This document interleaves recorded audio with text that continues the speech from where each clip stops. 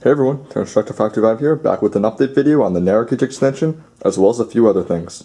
It's hard to believe that it's already been 2 months since I've uploaded episode 8 of the series, and well, you guys saw that I just recently uploaded that sneak peek to my Henry and the Elephant remake that I'm currently working on, and now this. I just wanted to get the videos rolling again, as it has been some time.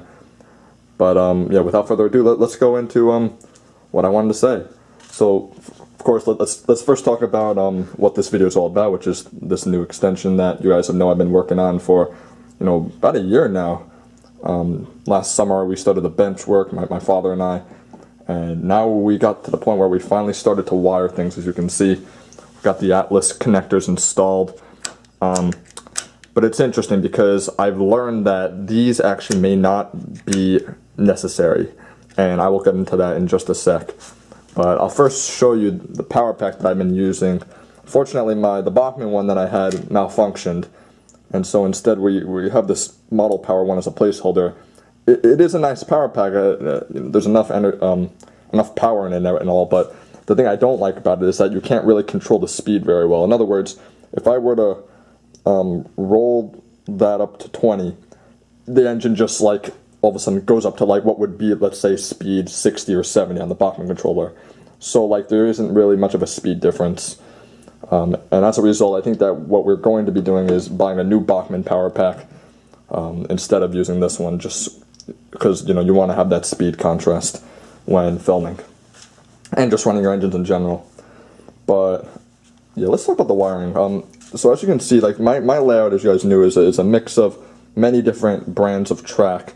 You've got Pecco, and then you've got American, Atlas, and Roco, and as well as the old AHM track that my dad had lying around.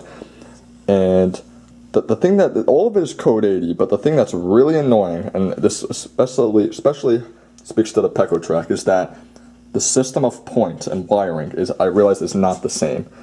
And I know some guy, I posted an image on Twitter showing this, and thank you guys so much, by the way, for all the feedback. I really appreciate it, and I'm glad that you guys are there to give me all the support I need. I really appreciate it. Thank you so much. But anyways, as I was saying, there was a guy talking about, many people were asking me about where I got this H1 narrow gauge crossing, and it's an AHM discontinued crossing, by the way. You have to find this on eBay, as all the other hobby shops unfortunately don't have it in stock anymore. But the guy, I bring this up because the guy was talking about wiring, and apparently some of the crossings, he mentioned, if, let's say you had the narrow gauge line on, right, what would have been wired to the narrow gauge line? If you had the power going on here, the power would also be going to the HO line. And of course that's not really what you want, since you want, let's say, Thomas or whoever to sit here or there, and then you're going to want Scarloey or any of the other narrow gauge engines to run along here. So thankfully I tested this, and it's good to know that this is separate. This is a separate block than this. So that's great. The Pecco stuff, though, is where we get into the spurs in particular.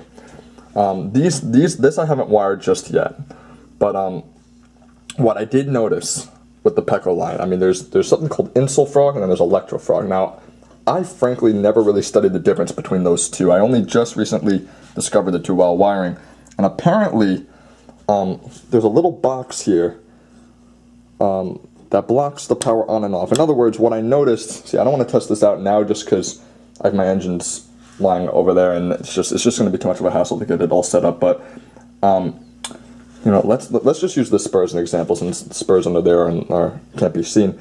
Basically, if I were to run, let's say I had the track wired to here, right? And let's say this was a circle. If I wanted to run the engine without an insulated rail joiner here onto the spur, the only way that would be possible is if I changed the spur. In other words, if I had it set like this, and I wanted Rheneas or Scarlet or whoever who was sitting right here to run, it wouldn't work, even without an insulated rail joiner. So, and that's where the Pecco system is different from what I'm used to in the American system. The Atlas system of track, or most systems of American track, the way you wire when you don't have DCC, at least, that I'm used to with the rest of the HLO, is that you install insulated rail joiners, and then you wire each siding separately. So, in other words, if it's set to here or here, it doesn't matter. Though, what will matter is if the connector is on to that track. So let's say this was the main track, and then this was that siding that I showed you. So if I turn this on, then the engine will be run even if it's not set to that track. But if I shut this off, then it won't. And I frankly like that. You know, it's obviously probably much more of a hassle because you have to wire separate lines and everything. But you know, it's what I'm used to.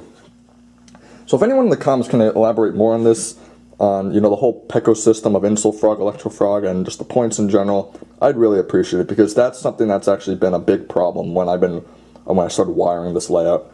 So, but yeah, I mean, that's just something I wanted to mention. Yeah, as I said, because I ran out of Pecco narrow gauge track and I had a bunch of N scale track lying around that was the same code, I decided to mix the few.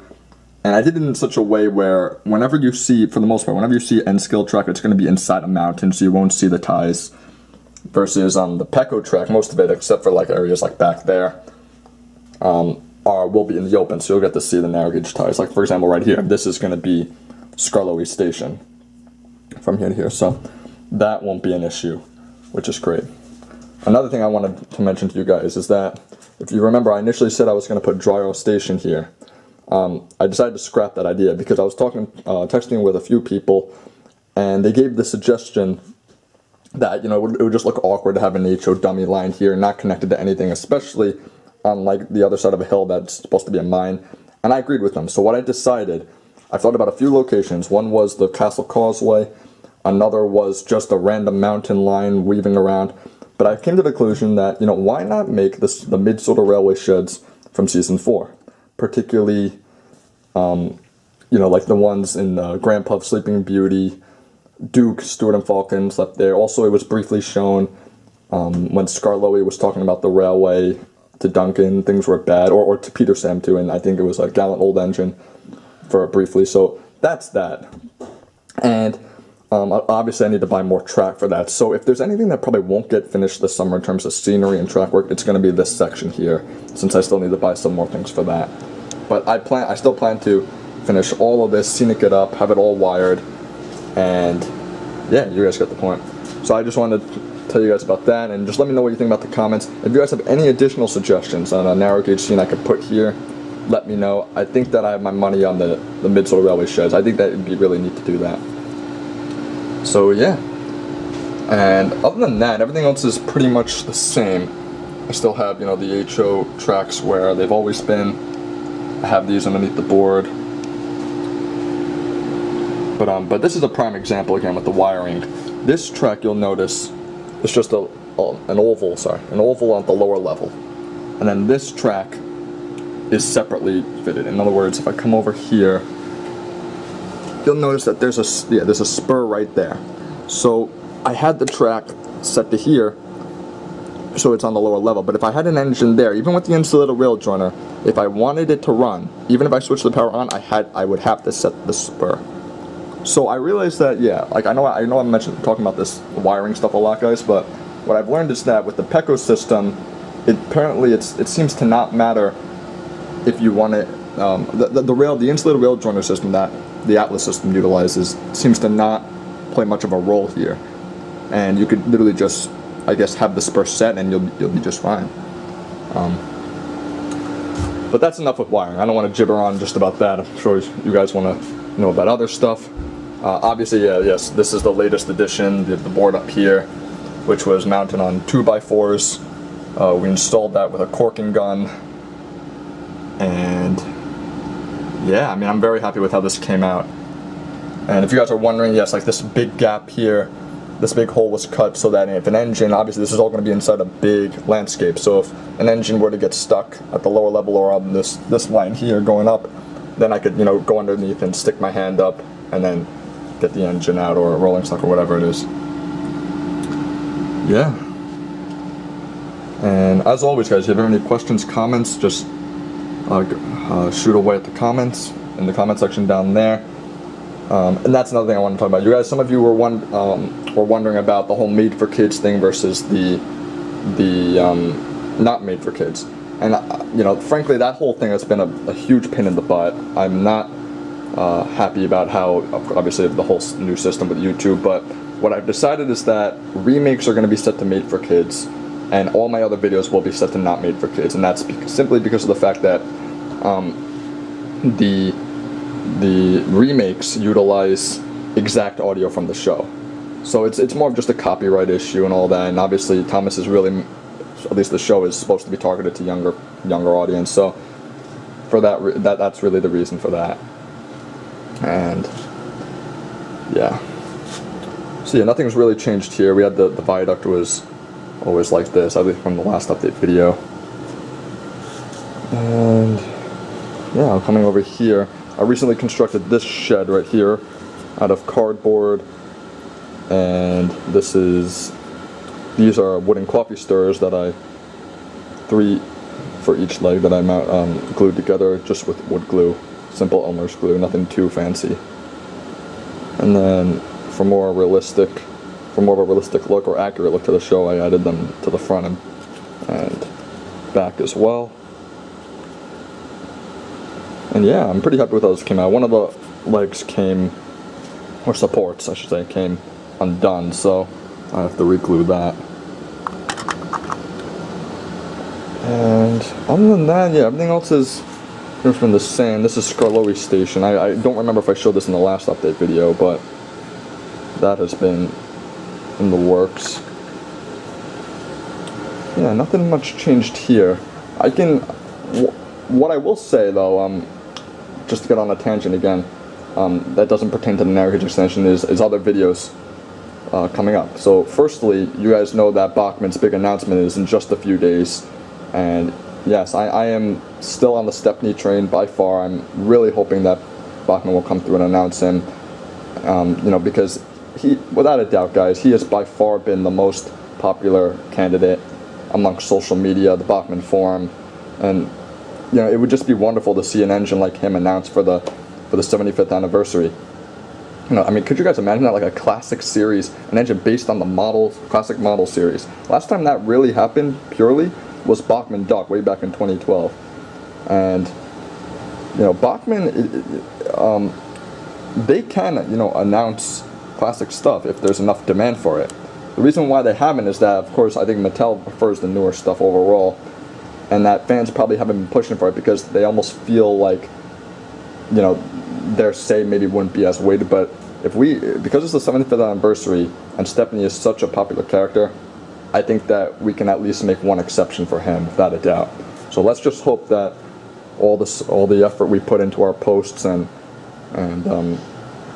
such really paid off, because it would be wonderful to see him announced, and without a doubt he will be a very, very popular seller, which would be great for Bachman. And that's that. So yeah, once again guys, I'm just showing you guys my layout. I know it's still kind of a mess, got stuff all over the place. I have this grass mat here. I'm thinking of experimenting with this. You guys know that most of the grass I used in my layout was just sprinkle stuff, and while it is nice, it's not the most accurate to the TV series. I bought this next to my good friend Mulfred100, who suggested it, because it's much more accurate to season 4, and I'm thinking about using it around the incline over here, and we'll just see how it blends in with the rest of the layout. If it looks too bright and too green, I can always add in some brown, and I did buy some sprinkle stuff, the same color as that, so I can always add like a lighter touch to what was already in part of the rest of the layout, so it doesn't look too jarring or anything like that. Yeah, so yeah, going back to other videos, yes, I'm currently working on a Henry and the Elephant remake. Speaking of which, I have these elephants that I recently bought, which will be featured in the remake. Got one with him just sitting, and then, of course, the famous pose in which he sprays Henry with water. So, I actually forgot what brand made these, but they were very cheap. I bought them both for like $8 on eBay, and that's definitely not a bad deal. And that should be coming probably in August. And then the other thing is episode 9 of the Soto series, which I know a few of you have asked me about. I just started filming it. The sneak peek should be uploaded, if not this week, next week. And all I can say is that this is definitely going to be probably not the best Soto series episode yet in terms of action. I know a lot of you have say like, oh, you know, in model train layouts it's much harder to have, you know, very exciting runaways and crashes and all this other stuff.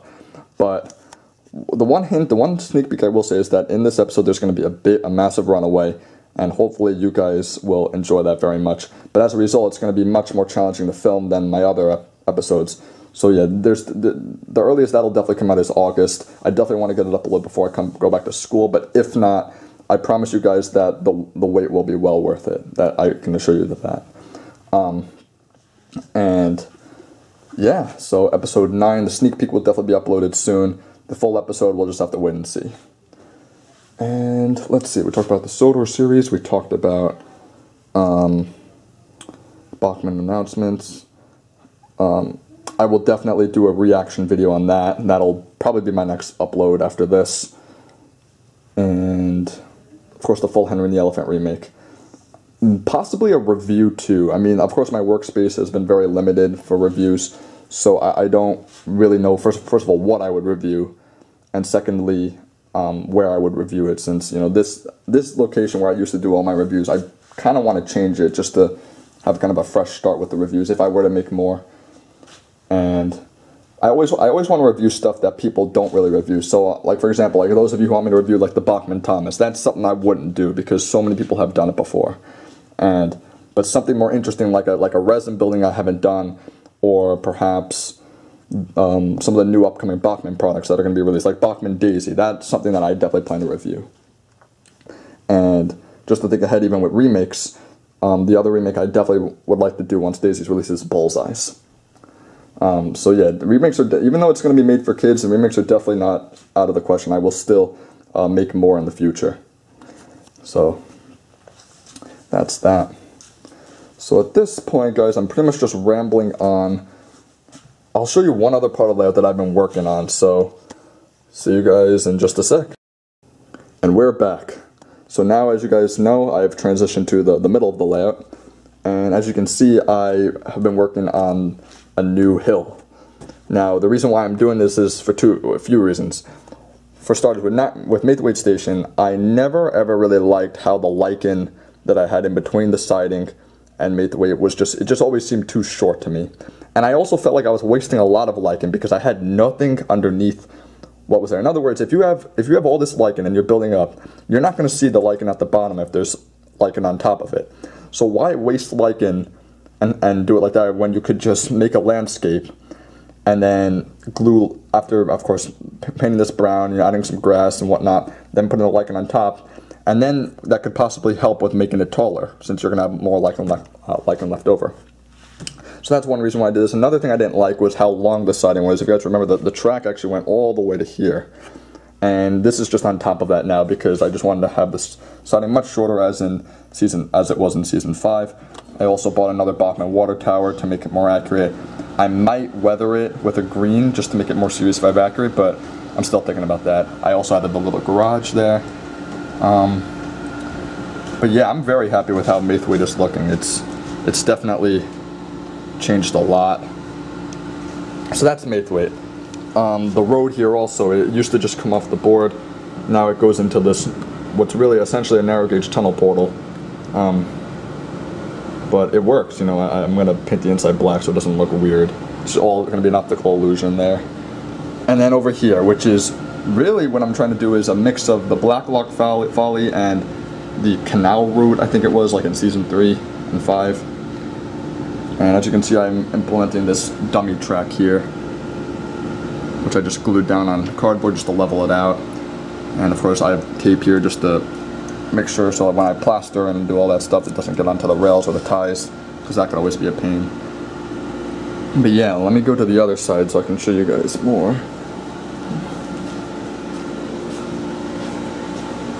Here we go. So like, yeah, if you were to remember Bad Day in Castle Lock, you had a track here and a track here. So Donald Douglas would have been on this track, and then this track was just kind of an overgrown green track that went into the causeway. Unfortunately, I have no space for that, as you can see. But I'll probably just put a dummy tunnel portal there, or just leave it like that and just say, oh, it's a dummy line, you know. But we'll see. Oop, wrong way. And there's the Blacklock Folly there. Yeah, I mean, I'm very happy with how this is coming along. The next thing I have to do is put a coat of taping compound on top so I can get rid of all the gaps there and just make the hill much stronger. And then scenic it, of course. Yeah. And that's pretty much everything I wanted to tell you guys. I mean, I have as you can tell, yes, I have not uploaded in quite some time, if you were to not consider my, not including my Henry and the Elephant sneak peek that I just recently uploaded. And again, I apologize for that. Just want you to know that I just stated, you know, I got the new episode of the Soda series, Henry and the Elephant, of course the narrow gauge extension, and then this. Like, that's really why, you know, I haven't had time to constantly upload, because I've also been working on different things with the layout. Oh, sorry, just one thing I forgot. Yes, there's also another hill right there to separate the scene of Maithwaite from the quarry, just to, you know, divide it up when filming. And that's that. But yeah, guys, I mean, stay tuned for more videos to come. Stay active with Bachman's new announcement. I mean, let's hope it's great. You know me, I'm always hoping mostly for stuff, you know, from the model era. I'm not really much of a CGI guy. You know, let's hope they don't announce like Nia, Rebecca, Phillip, or some other like weird CGI character that like not many people want. Let's just hope they go where the money's at, which are, you know, characters like Stepney, Boko, even Arthur. I mean, with the show going on hiatus, I really think that like there's a possibility, as long as there's fan demand, that they can make those. And of course the rest of the main narrow gauge cast, Sir Handel, Duncan, and possibly Duke.